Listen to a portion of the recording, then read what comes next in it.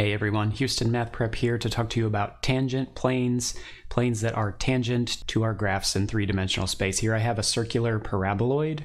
My function of x and y is x squared plus y squared, one of our most basic equations for paraboloids.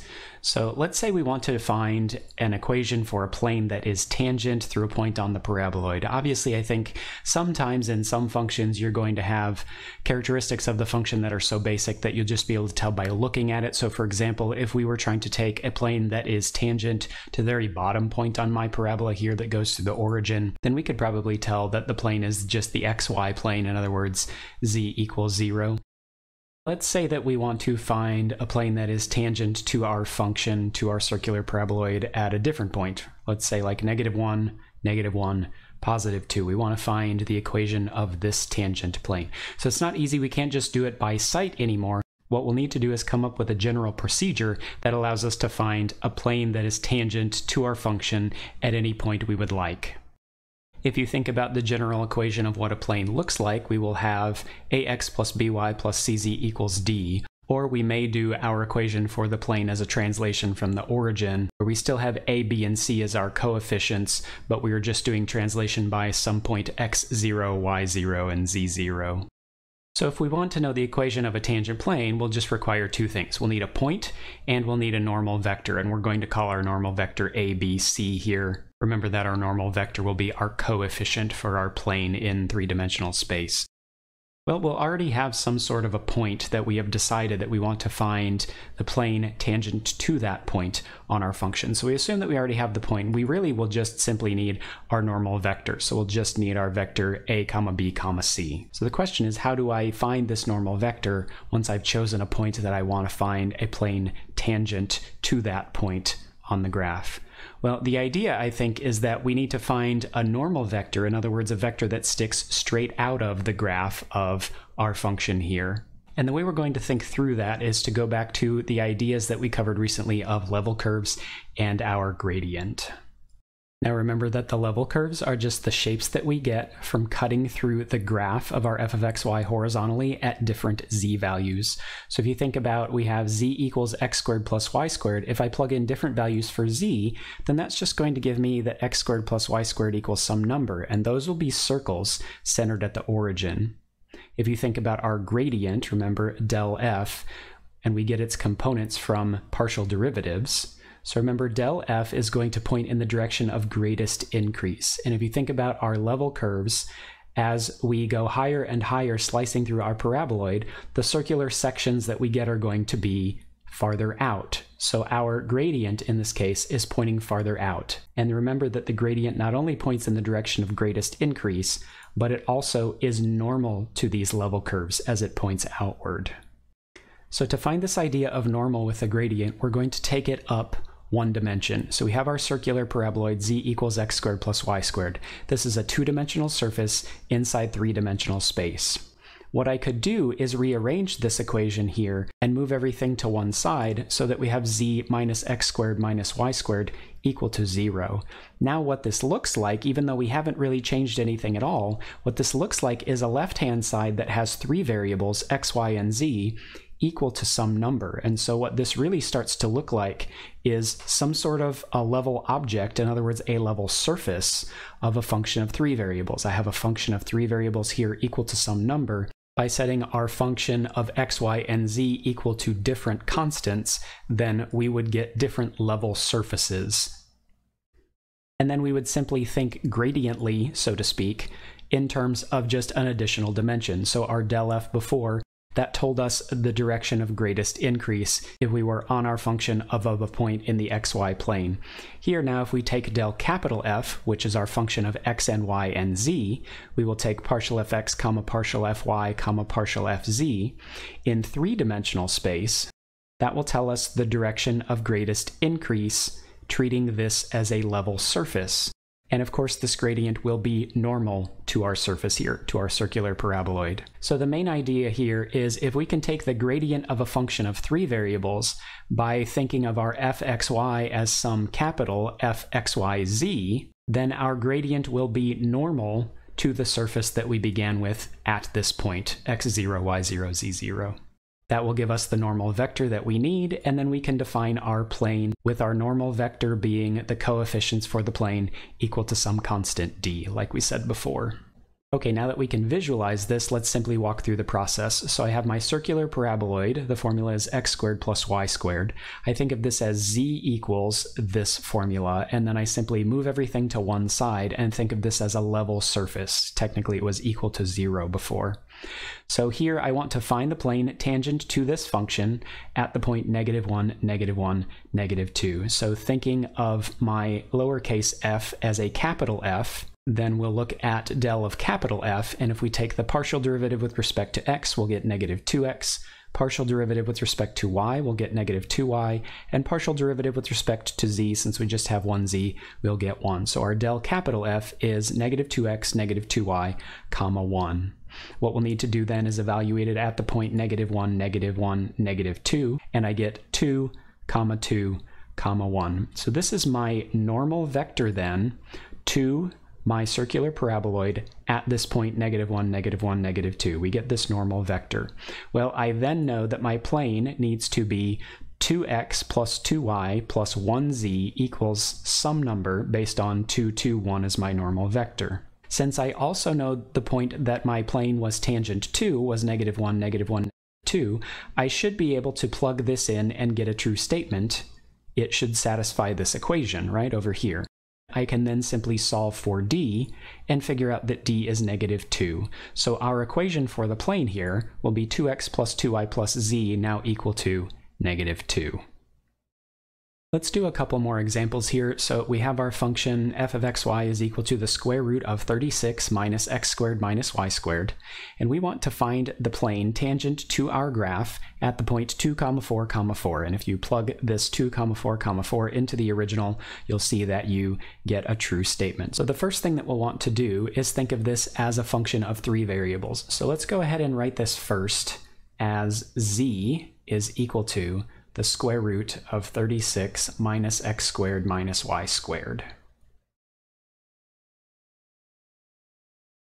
Then I move this expression over to be with z, so we'll go ahead and say that z minus this square root of 36 minus x squared minus y squared is equal to 0. Now you can see this as a level surface, a function of x, y, and z. So here we'll go ahead and say our capital F function of x, y, and z, where this is a level surface, is z minus the square root of all the stuff, right? 36 minus x squared minus y squared.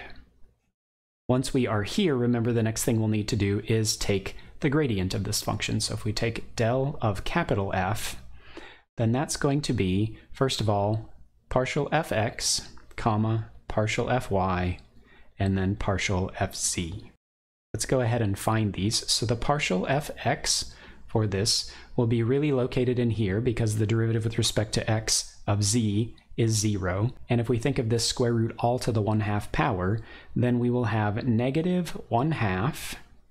We will have 36 minus x squared minus y squared. The power would go down by 1 from 1/2 to -1/2. And partial derivative with respect to x, the chain rule, we would need to take the derivative with respect to x of the inside, and that would be -2x. So here you can see that we get x over the square root of 36 minus x squared minus y squared. We do a similar thing for y, partial fy. We will have a derivative that is 0 for the first term. We'll think of this all to the 1/2 again, so we'll get -1/2. We'll get 36 minus x squared minus y squared, all to the -1/2. Chain rule, derivative of the inside with respect to y would give us -2y. So our partial derivative with respect to y would then be y over the square root of 36 minus x squared minus y squared.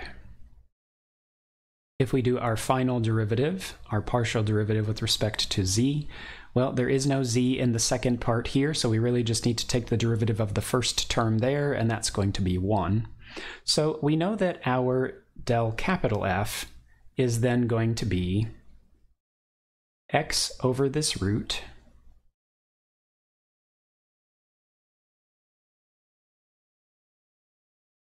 And our second component will be y over this root. And our final component will be 1. So this is our capital del f. Now we want our plane tangent to the point 2, 4, 4. So our del capital F at the point 2, 4, 4. Now notice we only have places to plug in the x and y. But if I plug in 2 for x and 4 for y, I will get 2 on the top here over 36 minus 4 minus 16. So that will be the square root of 16 down there. We'll get 4. And then here y is 4, and I'll get the same 4 on the bottom I got from the original root. There's nothing to plug in for the third component. We just get 1 here. And so this will actually be 1/2, 1, 1 as our del f at the point 2, 4, 4. Okay, we know that this will then be our normal vector, so our normal vector is going to be 1/2, 1, 1.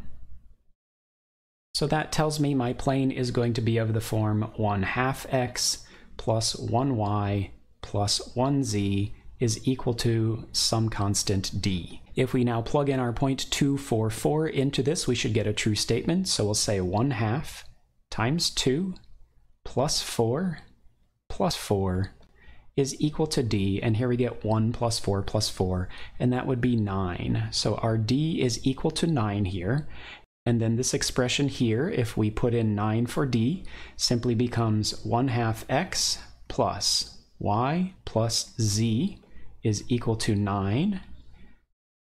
If you prefer to get rid of the fraction, you could multiply everything by 2.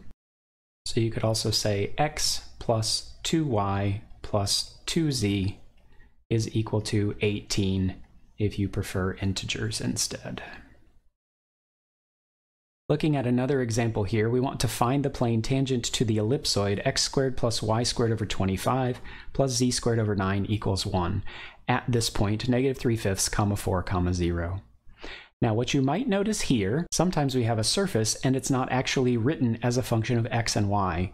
In fact, this ellipsoid here is actually already written as a capital F function of x, y, and z equal to 1. So an ellipsoid is actually already a level surface in terms of a function of x, y, and z. So let's just go ahead and write our function. So our function of x, y, and z is certainly x squared plus y squared over 25 plus z squared over 9.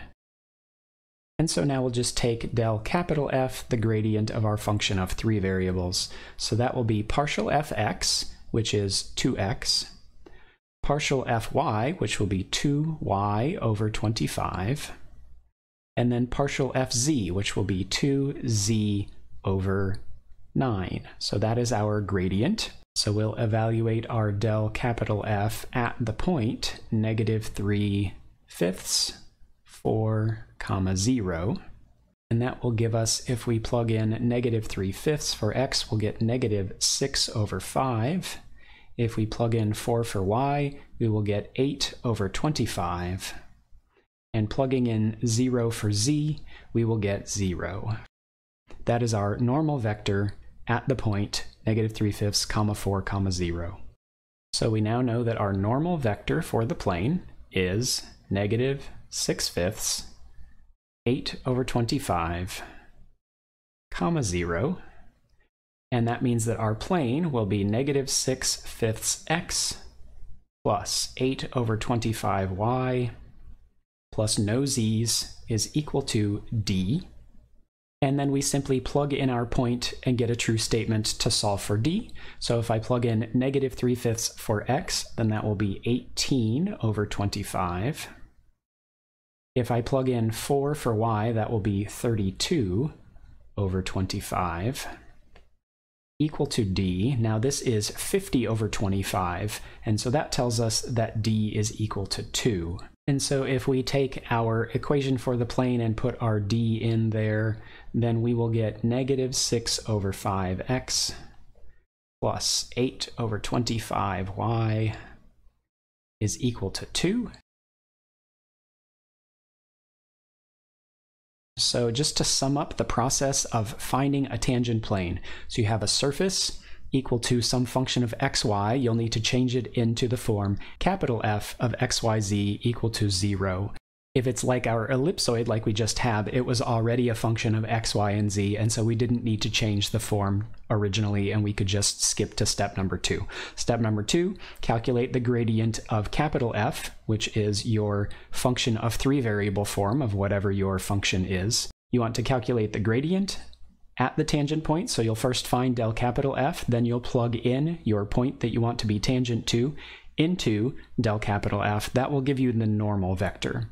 Those will be your coefficients for your plane, so you'll take your normal vector ABC, you put it into your plane, and then you'll need to solve for the constant by again plugging your tangent point into your equation for your plane ax plus by plus cz equals d. Okay, everyone, hopefully this helps you find planes that are tangent to your curves in 3-dimensional space. Thanks for watching. We'll see you in the next video.